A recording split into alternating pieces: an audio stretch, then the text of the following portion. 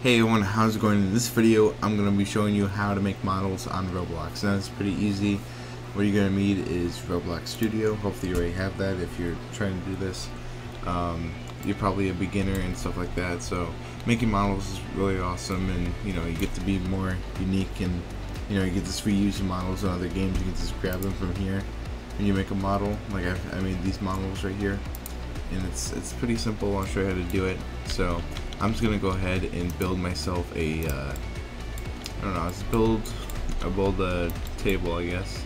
I gotta build something, so I'm just gonna use this over here, this little guy, and then there you go.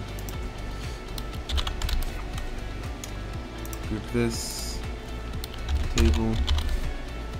Okay, I'm just organizing it and stuff like that. Then I'm gonna go in here, make this wood, make it brown, duplicate it, anchor it, duplicate these legs again so they're exactly where they're supposed to be. Don't move any of them at all because they'll mess it up.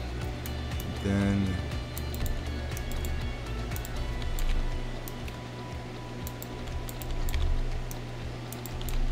that's basically how you make a table right there. That's pretty fast. I'm gonna anchor this. I'm gonna anchor it.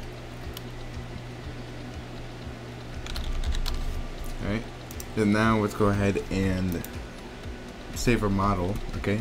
We're gonna make it as a model now. And we're gonna go ahead and right click on the table, and we're gonna go to save to Roblox. Okay.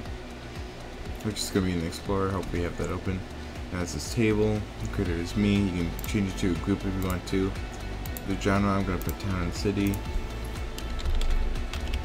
There you go. And then I'm going to go ahead and distribute it on the marketplace and allow comments.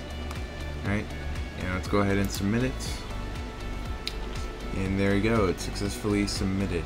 Awesome. And so now I can go back here into my models and I'm going to see table. Alright, so I can just put down another one if I want. I can go to another one of my games and just put this down again, and I can use it over and over again if I want to for other things. So that's how you make a model on Roblox. I hope you guys found this useful. Hopefully this makes you a better developer in Roblox Studio. Make sure to subscribe, make sure to like if you haven't yet. Thanks for watching, and goodbye.